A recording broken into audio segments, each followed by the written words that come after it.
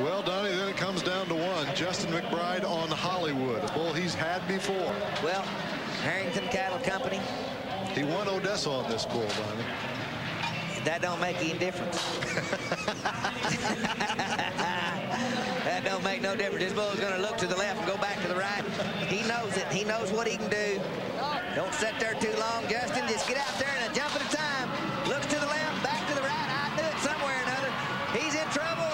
The bull just flings him out of there. Boy. All right. Good effort. Cost him first place. Took him there once before, but you know, what have you done for me lately is in the bull riding. Came up kind of limping out of that. Well, what all this means is Danny Varnador is going to win this event.